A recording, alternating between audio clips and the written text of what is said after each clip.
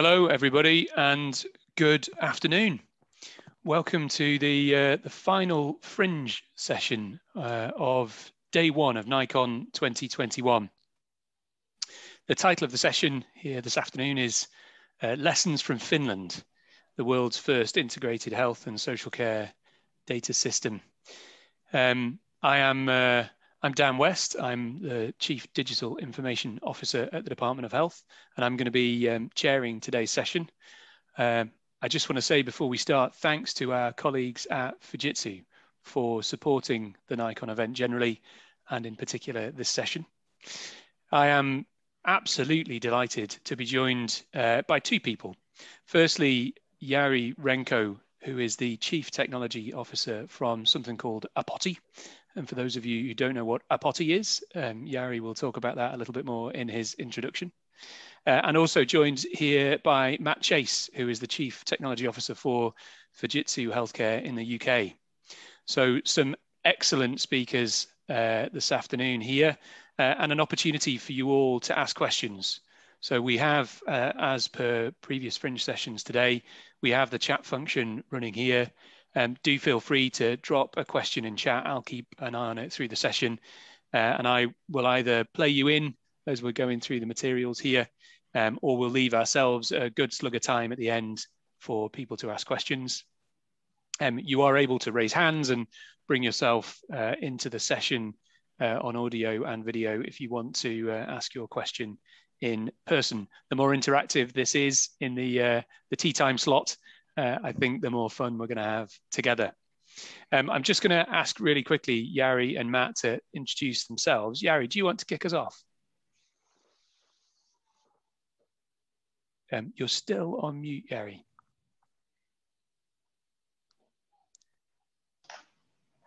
That's the old CTO trick, kind of like breaking the ice. Well, thanks, Dan, and thanks for having me.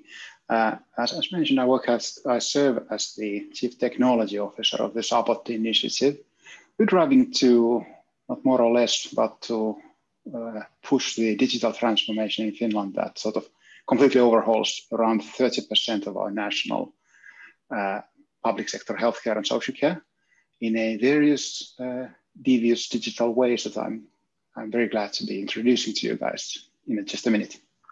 Brilliant. Thank you, Jari. We should also say, for those that don't know, Finland is a couple of hours ahead of us. So we're well into Jari's evening. So we add our thanks again for him joining us. Matt, do you want to just do a quick introduction as well? Sure, it's always hard following Jari, but I do my best. Matt Chase, I'm the CTO for healthcare for Fujitsu in the UK. Just a quick bit of background. So prior to Fujitsu, I was CTO for Guy's St Thomas's, where I was working on the final business case and led the tech work stream for the Epic migration project. Sadly, I've had to leave that, but I've carried on the work from what I gained in the NHS, building up a healthcare practice at Fujitsu. And yeah, I'm just really glad to be here. I'm really keen to listen again to what Jari has to share with us about the wonderful things going on in Finland. Yeah, brilliant. Thank you, Matt. I think without a great deal more delay, best thing for us to do to get this session really kicked off is for us to hand over to Jari, who's going to share some materials with us, setting out his experience working on this Apotti deal and what it was attempting to achieve. So, Jari, over to you. Thanks ever so much. Let me twiddle a little bit to be with my screens here, so I'll be able to get a good flow for this. Just checking, you should be seeing some orange stuff. Yeah, we have orange stuff through case study of Apotti. Sounds great. So just to get ourselves oriented, Finland was mentioned, and we're a couple of hours ahead of you, but I promise to not nod off in the middle of this one. Obviously, to get oriented, you need to understand a little bit about Finland. We were for the first ones in the world to kind of like introduce school meals for the general population. That was 1948. Another sort of immediate important thing is that we have the densest sauna network in the world. 2 to 3 million saunas in Finland, which estimates around 1 per household. We drink the most coffee in the world. approximately half again more than the next sort of coffee consumption in the world. And also we have most heavy metal bands per capita, 53 heavy metal bands in Finland for each 100,000 inhabitants. So yay, number one. It's often been said that we have a pretty decent healthcare system, public healthcare system as well. For some reason, we seem to rate rather high in many different sorts of metrics that are taken from different angles. This is one which is very sort of comprehensive.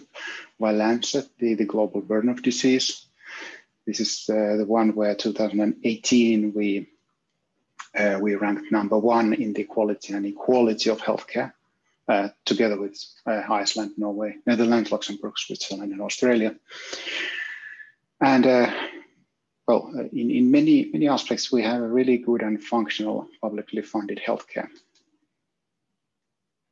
However, it's not a place to kind of like start laying on one laurels and start relaxing. The sustainability of health expenditure in Finland looks pretty similar to what many other Western industrialized countries are going through. So we have a lot of work to sort of keep sustainable, to be able to maintain the current model. The cost is rising, and if one were to dig deeper into this one, the sort of the relative portion of the specialized healthcare is increasing very fast. And this is not a positive development. So in order to tackle that, I could sort of run you through a couple of hundreds of different exercises, many of which would probably be very familiar to you. But just as an example, I'd pick a couple to sort of illustrate the thinking or the frame of mind that was kind of like, there was a lot of sort of motivation to move forward with before the Apotti initiative that I'm sort of, on my part, responsible for was even sort of initiated. But for one reason or another, it wasn't sort of technologically possible. I guess every country has their own sort of diabetes mellitus slide of themselves. For us, the numbers go like this. There's around 5.5 million Finns. DN2 affects 500,000 of us. The direct healthcare cost of diabetes mellitus and its comorbidities is around 3 billion euros a year. And around 70%, a little less than 70% of that one is sort of perfectly reasonably preventable complications that could be prevented to a large degree. So kind of like putting this out, the potential for annual cost savings is around 700 million euros annually. And then the second one of the sort of two viewpoints I want to introduce before diving into the digital sphere is a question that we've been asking ourselves, or the sort of opinion leaders in Finland in public healthcare have been asking themselves regularly. Which is more effective, to treat the individual or treat the population? And again, probably very familiar to you, for example, treating the hypertension in treating the individual. So if we, going back a little bit, if we treat the individual, we give them the best possible care, we decrease the RNR to the 135/85 and get a 60% decrease of the risk. Or if by the same focus, we'll be able to tackle 3 in treating the population, but gain only the 40% decrease of getting the blood pressure down to 154/94. So which is better? Is it better to decrease risk for a single patient by 60% or to decrease the risk of 3 patients by 40%? And I'm not even sort of making a statement which is which. My colleagues who are clinical doctors and leaders of public health in Finland might give you a statement. I'm just an engineer. I don't presume to have an opinion on this. But the thing is that if we even want to ask these questions, if we want to target the risk, if we want to do interventions on a sort of large-scale populations, we need to have an understanding on how to identify the people, how to identify the unique individuals, how to contact them, how to personalize their sort of mass treatment, mass intervention, so that in the end it's actually something that is meaningful and relevant to the individual, and how we would be able to scale the said interventions. It's become clear to us that the traditional ways of providing care, kind of like through doctor's visits, office visits, nurses' visits, our current model is not sustainable. In fact, if we take a really, really close look into how we're providing care today, the care gap of the number of individuals is such that, and if we define care gap of people not receiving the sort of optimal level of care as would be dictated by the national standards for good care, is such that in order to fill the gap, we would need an increase of clinical personnel in tenfold. Not 10%, but tenfold, especially when we're talking about large population level interventions, such as diabetes and blood pressure. So for us, the strategic direction has been clear for a long time. To maintain sustainability, we need to be able to leverage digital tools in order to sort of leverage the prevention. But for a long time, even our best efforts in sort of providing the best practice digital care have been hindered by a lot of legacy technology. And as we all know, healthcare computer systems are hard. It's a bit of a moving target with lots of overlapping difficulties. So not just kind of like slowly moving to the background of the actual digital intervention, or Apotti as we call it. It is a name of the project, by the way. There's Finland, a sort of small country in the cold north, actually much smaller than it looks like in the picture. It's that Mercator projection that messes with you. But it's pretty small population, like for example, compared to UK. Well, around this sort of same scale as Ireland. 1/3 of our population lives around the capital region, that yellow-orange part, which is incidentally the part that has been now tackled by the Apotti project. And the organization of the organizing and treatment of care is distributed by municipalities. So here is the sort of number of individual decision maker organizations in social care and general practice. When we move to the secondary and tertiary fields of hospital care, then this area is provided by a single entity, Helsinki University Hospital Authority, 24 hospitals within one organization.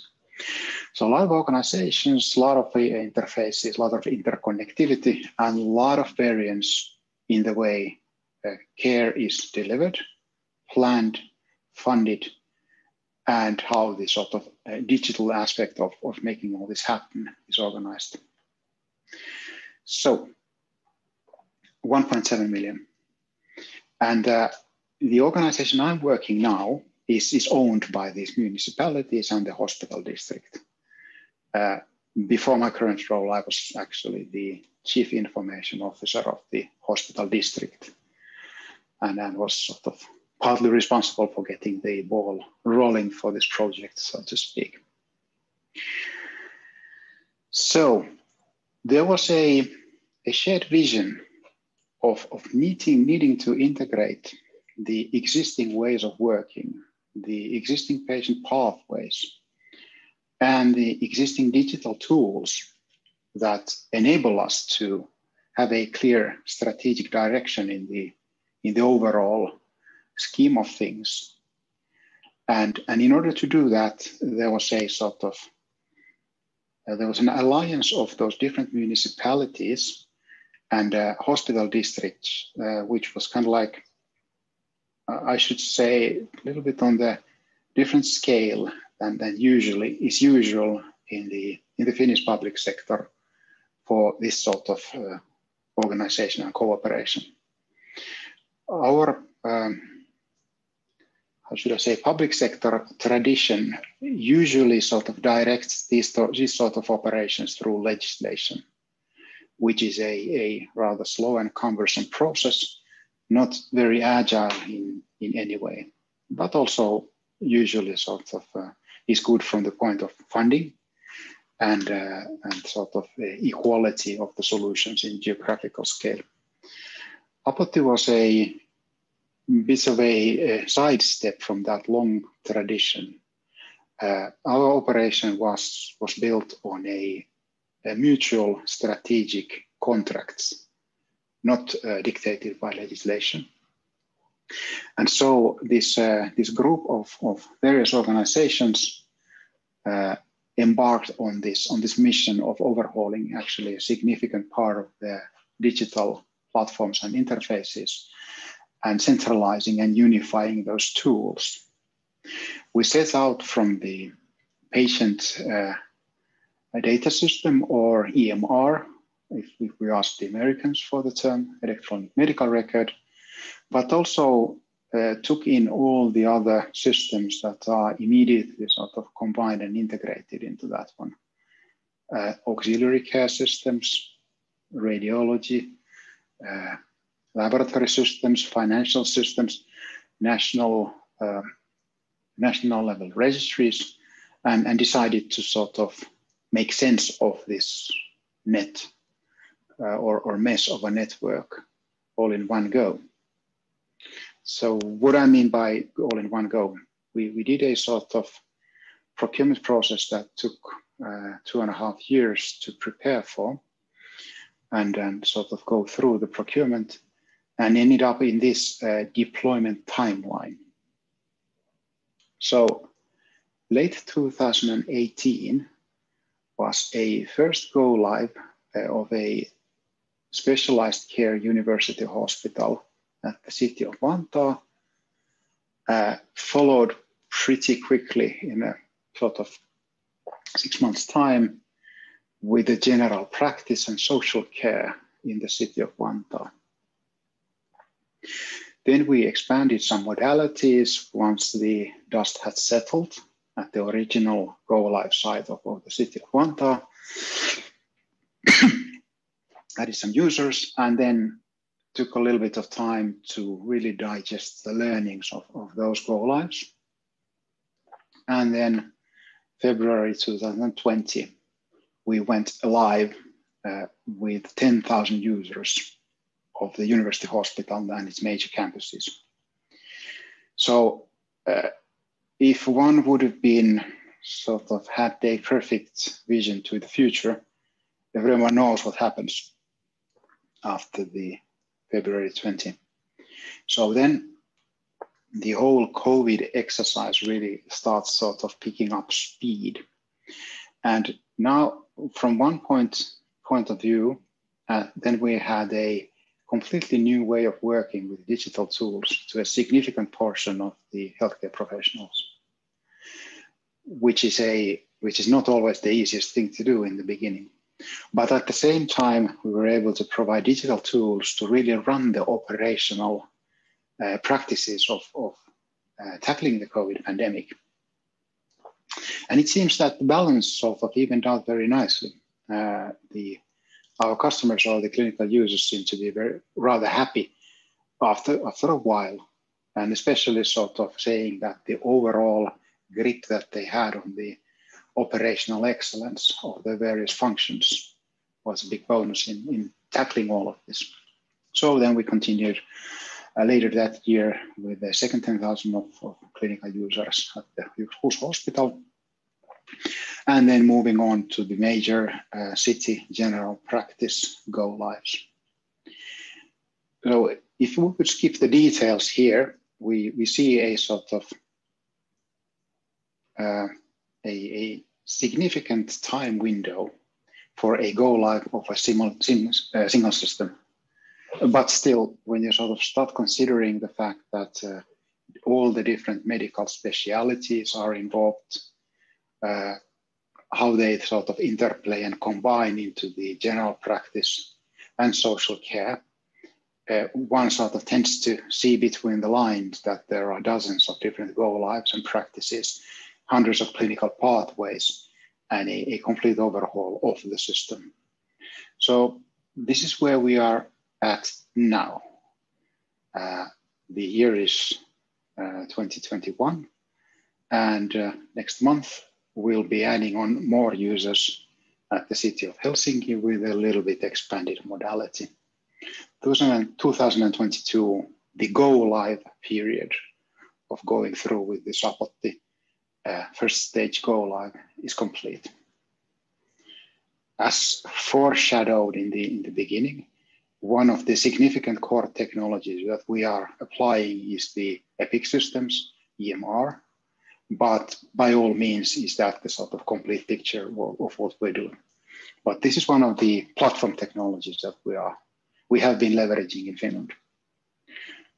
And around about now, we are starting to have a pretty good understanding of what sort of a beast EPIC is as a system and as a company. And it has its pluses and it has its minuses, but definitely I would say that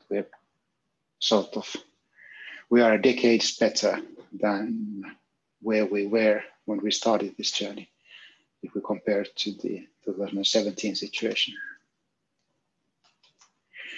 Apotti as a sort of name is actually three things together. It is the project that was initially launched in 2013.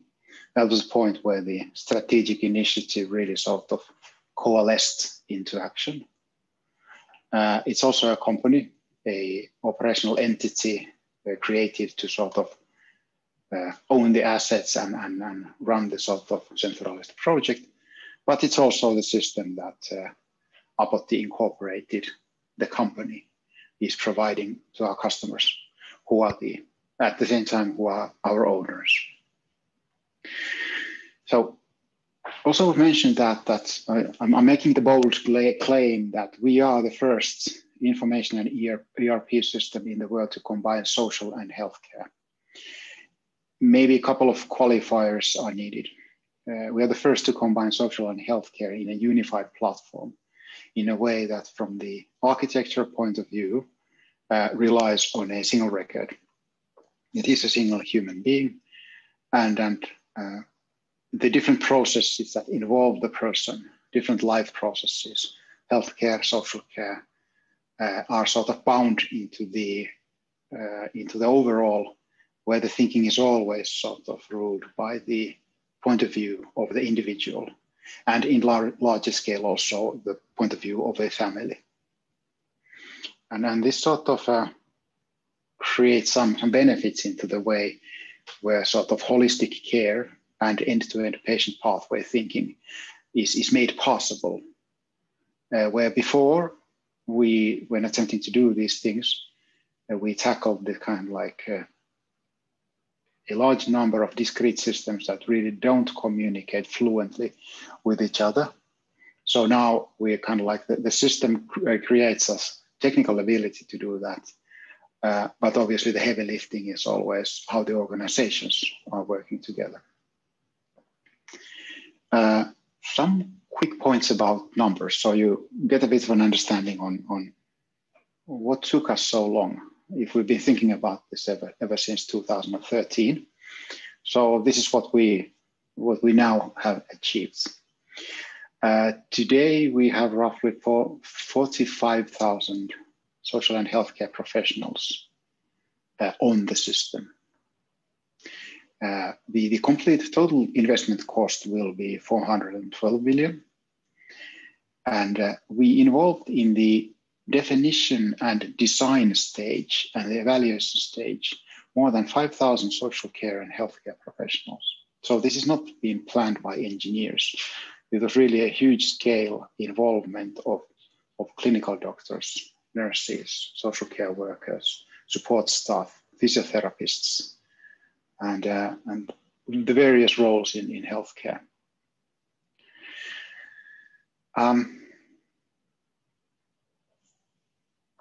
MISA portal in the extreme right-hand upper right-hand corner is the patient portal through which we are kind of providing patient and citizen directed processes from a single application. MISA is actually a word play on the Epic product MyChart. MISA is a Finnish female name. And this has become a sort of portal where you can go, you can have your telehealth visits, you can have your lab test results. You can, if you, for example, have a child protective services events going on, this is where the sort of documentation and what's happening next can be reviewed. If you are applying for sort of assisted living, this is where we kind of like centralize everything. So now, out of the 1.7 million population base, we have a little bit over 500,000 active users. 141,000 of those are minors, where an adult proxy is taking the sort of operational or legal responsibility of sort of managing the things. So these are younger than 13 years in Finland. The demand for video visits has sort of increased, not hugely, but we have something like more than 10,000 video visits under our belt now through this MISA platform, and sort of almost 400,000 sort of secure messages there. So it's number-wise, if you show these figures to, for example, an American, they're thinking that, okay, that's a sort of a small rural community. But from a Finnish point of view, where our sort of total population is 5.5 million, these numbers are huge. This is the sort of most active public sector portal and electronic sort of electronic way of sort of being active as a citizen that we have in the country. More than 125 different systems integrations were required to make this all work. So this is sort of what we built. And if I sound like a proud child preening over their sort of accomplishments, you are absolutely correct in that one. This was a bit of an undertaking, and from a technology point of view, it was far from trivial. But as we all know, the sort of underlying technology is not the point. It's not by any means the way to measure the success or the challenges of any such transformation. The key is always in the clinical processes, in the healthcare processes, in prevention.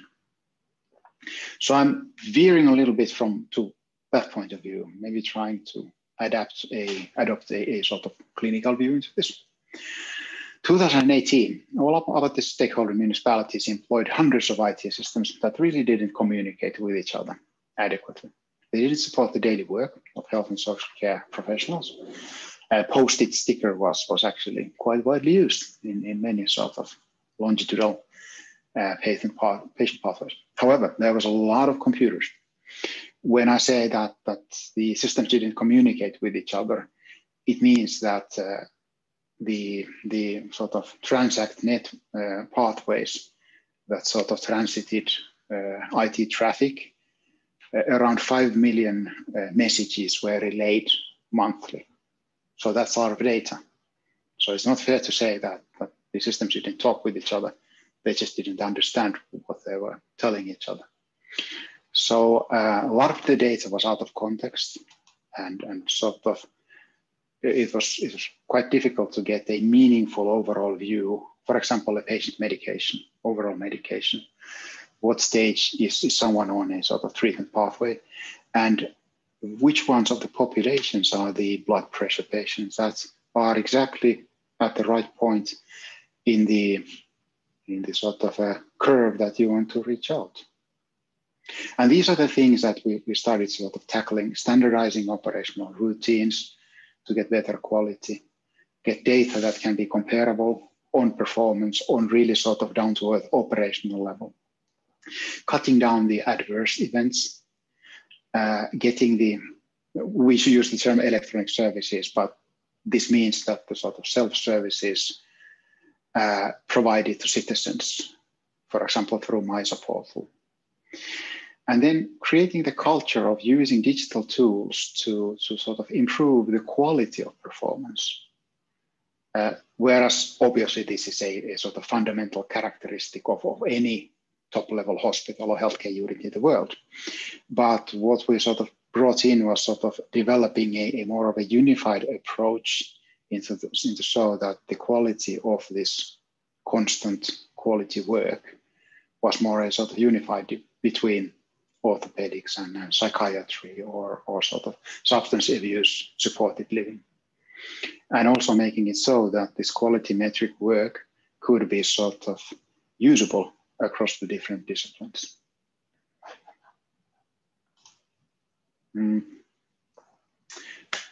Here's a bit of a different view in what we're trying to achieve. Here you see a little bit larger number, 50,000 social care and healthcare professionals. That's the target. When we finish this, we're going to be at 50,000 users on the system. The cost of all this is around €5 per month per citizen, or €5 per month per tax-paying citizen.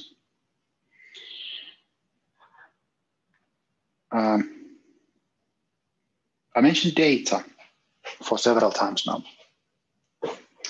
So what do we mean by data? Because millions of transactional messages and Finland, hey, at least 30 years of tradition of using electronic systems in healthcare. Free text, narrative. The key point in our transformation is the very aggressive shift to discrete data. And this, we all know that this is a sort of double-edged sword. It's not something that is immediately embraced by many clinical disciplines.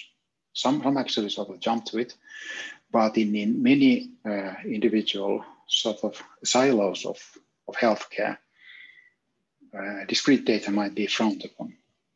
And we are doing this as a sort of balancing act to try to drive the sort of adoption of discrete data in a way that would sort of provide the immediate and significant benefit. And when we talk about benefit, what really sort of moves these professionals is the benefit to the citizen or the patient. So when we are sort of leveraging this Apotti to include workflow guidance, so standardized order sets, improved decision support automatics, forecasts of the patient flow or the patient's condition, different safety alerts. So we're always trying to drive for the immediate quality, the immediate patient safety improvement. And this has been sort of our edge.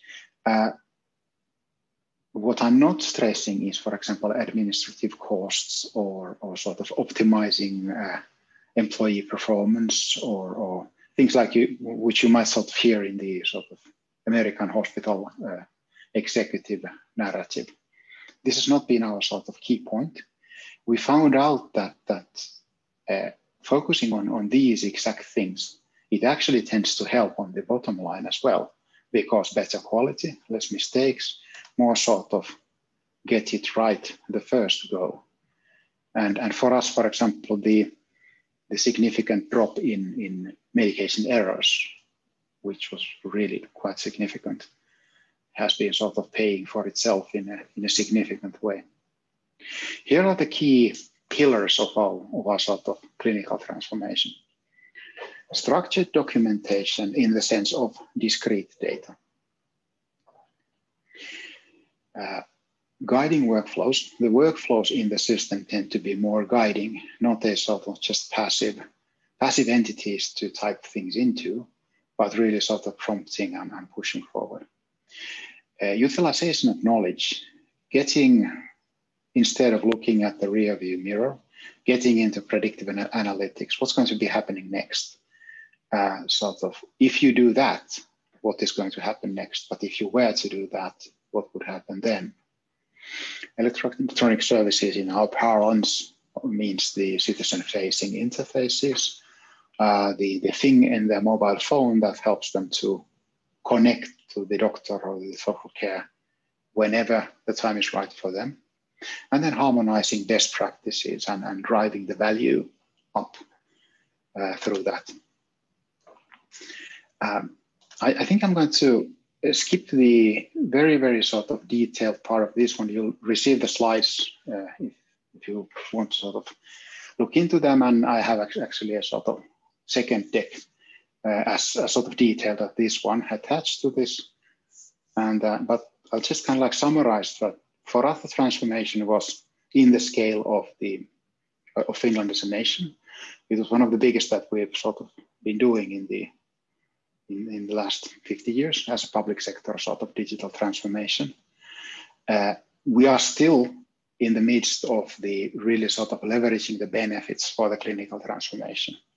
The technology part was, it's done. The systems are stable, they're good. The response times are beautiful. No hackers yet, and all of that.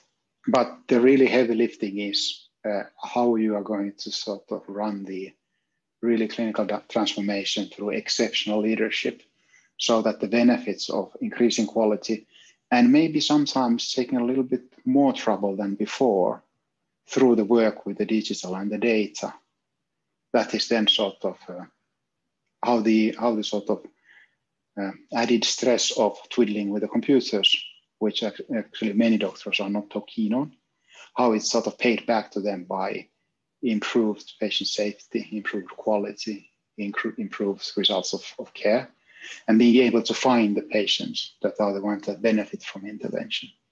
So this is our balancing act, and moving forward as we speak now. Thanks ever so much for listening. I'll be very, very happy to try to answer any questions that you might have. Brilliant, Jari. Thank you very much for that. A fascinating summary and step through of what you guys have been doing. There have been some questions added in the chat window here, so thank you for members of the audience who've raised questions already. Do feel free to keep doing that. I'm gonna kick off this sort of second act in this session here today as we get the opportunity to ask questions with a question for Matt. And I'm going to go back to a couple of points that Jari has made. The picture of the mountains that you guys have managed to climb over so far in getting to where you are here today, including the big tall one for the big launch in Hus. You had a partner that was walking with you on that journey.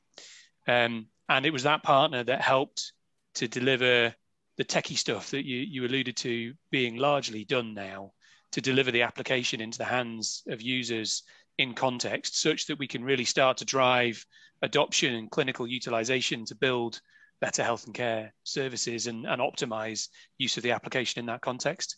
So I wanted to bring Matt in with a question for Fujitsu, given that you've been on that journey with colleagues in Apotti. What's that involved? How did you get not just the data center aspects of that, but all of the bits in between to get the application into people's hands? And given your experiences there and your knowledge of the point that we're at on our journey, what's your advice to us in Northern Ireland, Matt? Well, that's a fantastic question, Dan. And I'm hoping to draw my skills as a bassoonist, so what bassoonists do is have to sit and wait very patiently to come in and just play the odd note. So hopefully my old skills haven't left me. If it's okay, I'll just share my screen if I can. I don't think it's not. Oh, it's going to let me. There we go. Hang on a minute. This will just help me hopefully answer everything you need, Dan. So let me answer that by kind of stating the obvious here. I think Jari has alluded to it.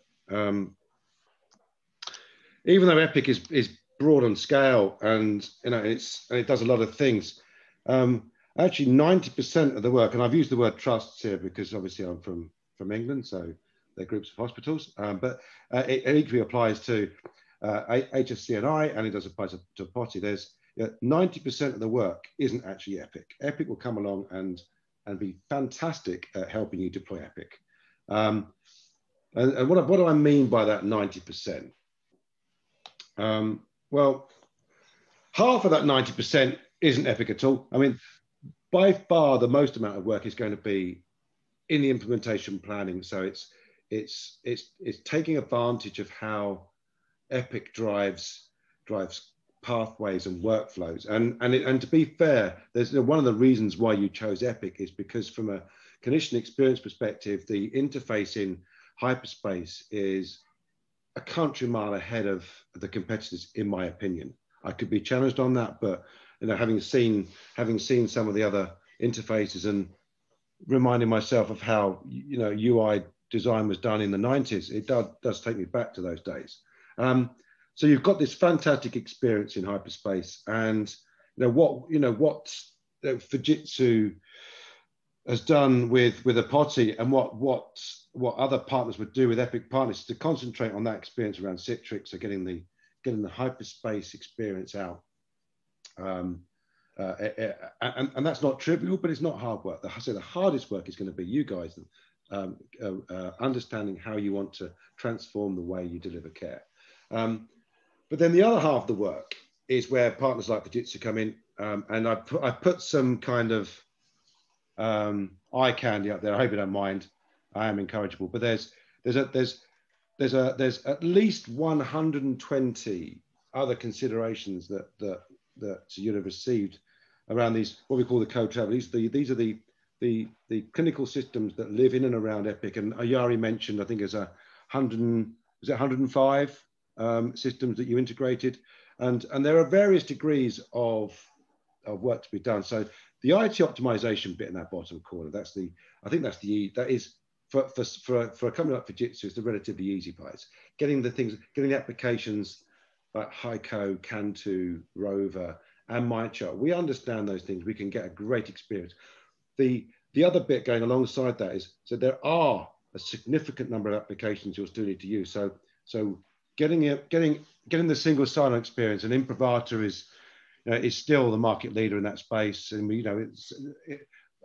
one day perhaps we won't need to rely on them, but for now we do. So that can help. And then I think as well the managing identity and access management. So having a really slick solution that allows a request for access to be made, and then that's being authorized by the relevant officer, and then technology then making sure that that's not just done in Epic, but in surrounding applications. I think that's, if I could stress one of the areas to get right, it's that. There's nothing worse than having a fantastic experience, but it takes you 5 to 10 weeks to get it because there's lots of manual procedures to get there. So if you move around to the top left, I think, care, to a certain extent, live and dies by diagnostics. And I haven't included pathology in there. I could do, but we'll maybe have that on a different discussion. But I think, from a broad perspective, having diagnostic imaging available at the fingertips. I'm not talking about necessarily reporting and PACS systems, because they are still separate. But for the vast majority of clinicians, being able to see the images from an archive and having that experience with full context when you click on a carousel and exactly where you expect to see it then pops up alongside, and you close, and you can then move on in the workflow. I mean, that is quite difficult to achieve. And I think, if I wanted to give some advice and guidance, choosing the right technology, the right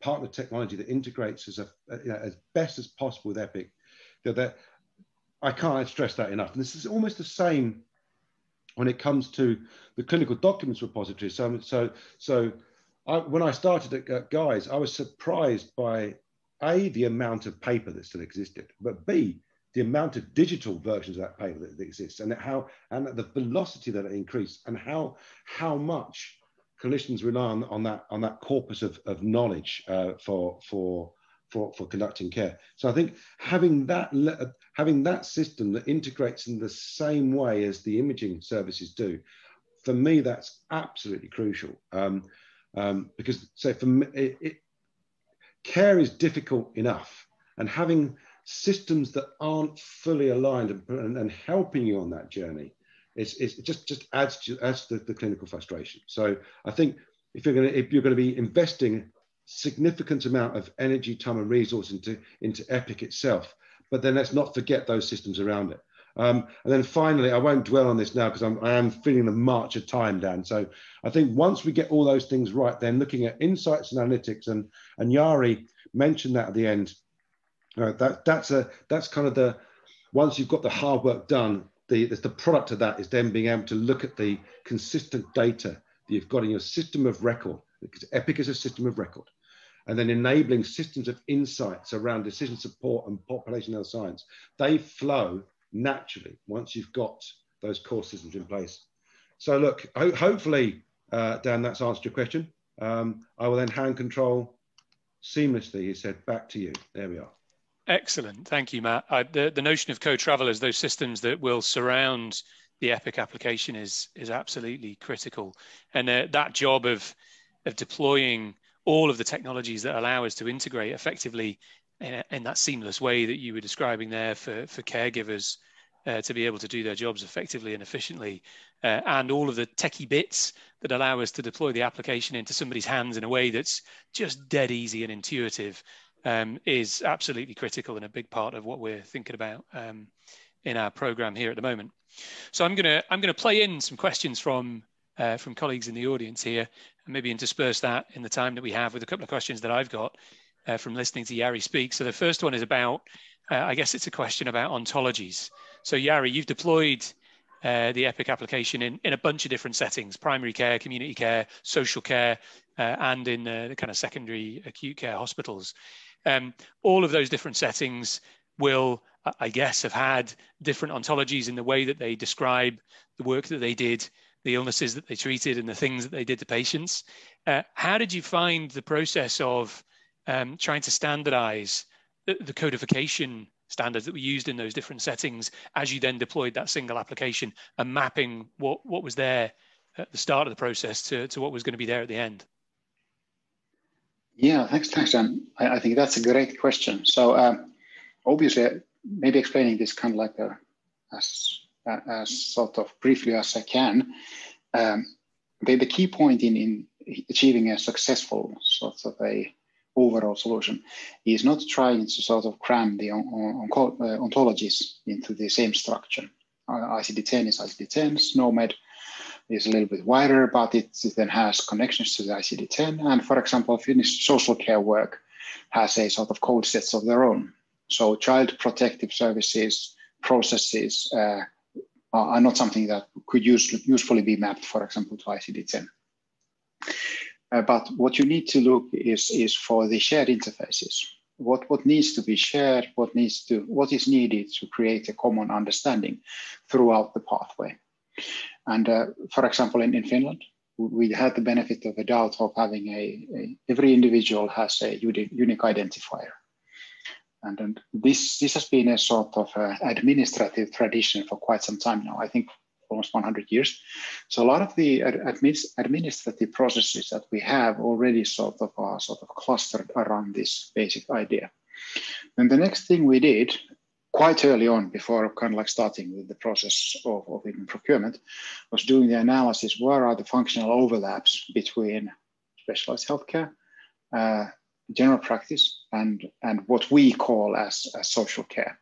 And I just mentioned briefly here that what each country means when they talk about social care has a sort of lot of variants. So for example, if you speak to the Americans, they think that social care is something where you give money to lazy people or some other sort of stereotypical thing.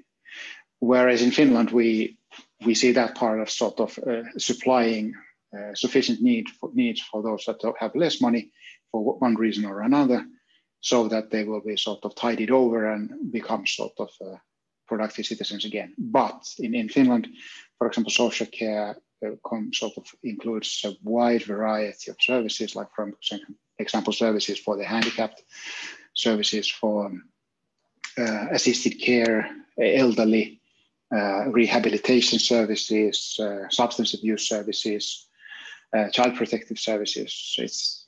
It's a long list. So where those processes overlap each other, and where do you need to have a sort of flow of information through one to another? And then the next thing was that we identified the combinations, and during that process, we realized that a lot more than we expected, the processes were overlapping. We initially thought that these are kind of like, there is some overlap, but not so much. But when we really needed to dig deep into it when preparing for the procurement, so what sort of a system are we buying? The Venn diagram sort of tended to squish together. And that's where we sort of created new ontologies. At the same time, there was an ongoing national project where we created a sort of national level expansion of the code sets that are legally required to provide social care. So we already have the national registry for healthcare for this sort of shortened patient histories and prescription database. So we're going to go actually 2022, we're going to go live with a centralized sort of citizen history for social care in Finland.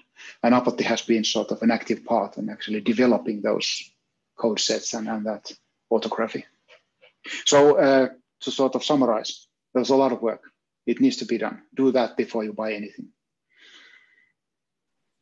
Standardization before you embark on a program, I think is really key. We haven't finished that journey. I think there are some pockets of excellence in Northern Ireland. For instance, the pathology project that we have to put in a new pathology information management system, that was part of a program where we standardized order sets, so that when one hospital was putting in an order, it was the same as every hospital, and the laboratory facilities were fulfilling the orders in a consistent and standardized way. And then they went and bought a pathology information management system to sit alongside the EPIC application. There are some other areas where we've been thinking about implementation of SNOMED in primary care for a while, but we aren't quite out the gates with that yet. So I think it's a good lesson, Jari, to do that early.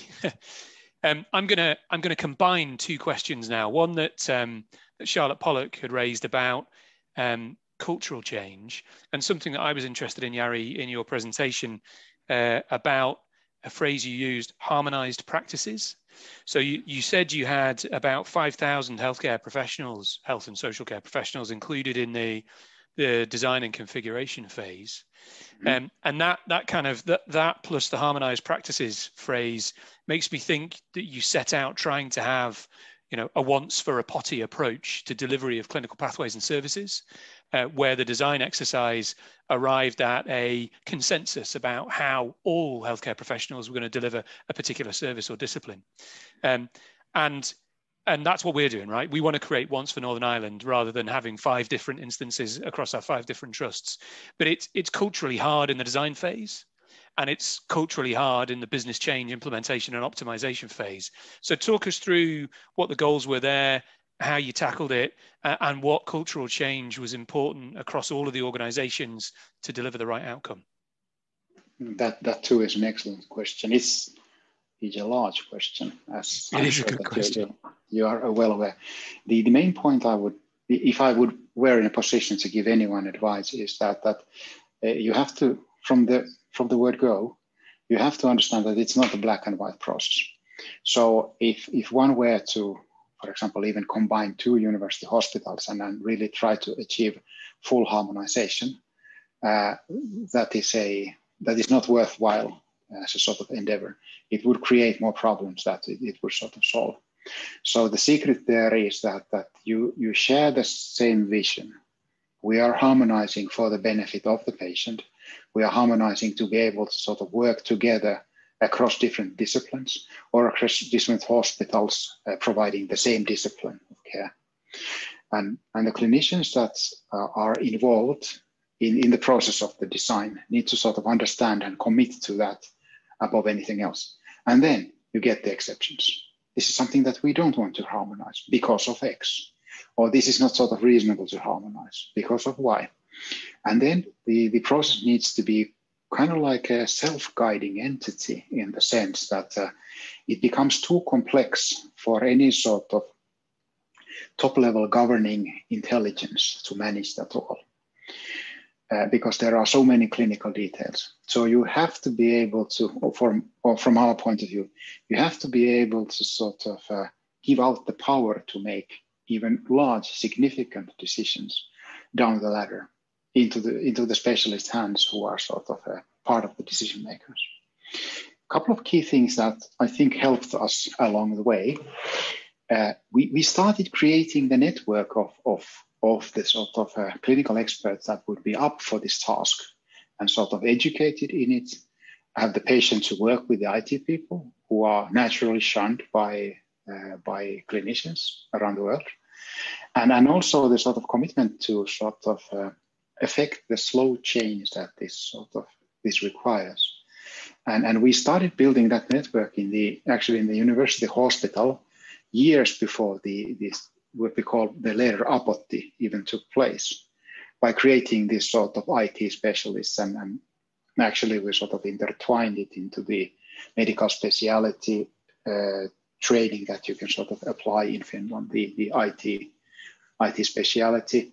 And we did a lot of groundwork in the creating the cultural change that these sort of really, really big, slow decisions on how to provide care, we need to involve the clinicians there. We need to involve the nurses.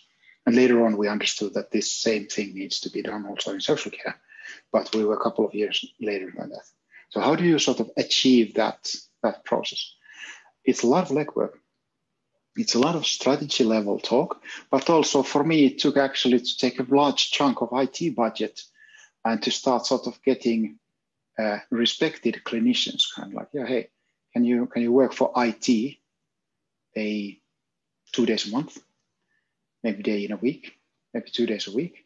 And then they shifted between the clinic duties and the IT and started affecting change and created sort of trust in their colleagues that their word is heard and the changes that they push through are actually sort of implemented. And on top of that, we sort of scaled up and went on with the Apotti. So it took years. And kind of like in retrospect, we could have sort of done that even more, because when the reality is far from optimal, when it's far from perfect, the trust in did my colleague do the right thing? Did they negotiate the right thing? That's the first thing that starts fraying. And then you spend a lot of time of kind of like convincing everyone that, okay, this actually is the right sort of deal to do when you kind of like, for example, tackling the detail level of information or the clinical fluency of the process. A lot of detail there. You have to trust your people and you have to build that trust, in our case, years beforehand. Yeah, I think the key thing that you covered a lot of ground there, but one of the key things, given the stage we're at, is building that decision-making apparatus so that you have a group of people in the room doing the design work for a particular pathway or workflow, and the system generally feel comfortable that they are truly representative, truly warranted to represent the needs of clinical networks and professions in designing how the new application configuration will support that work in the future. Because it would be terrible if in several years' time, where we are rolling out the solution to the final trust or trusts in this process, if those clinicians said we didn't feel represented in the discussion and decisions about how we were going to work using this application. So that is absolutely key and is something that we are pretty heavily focused on at the moment.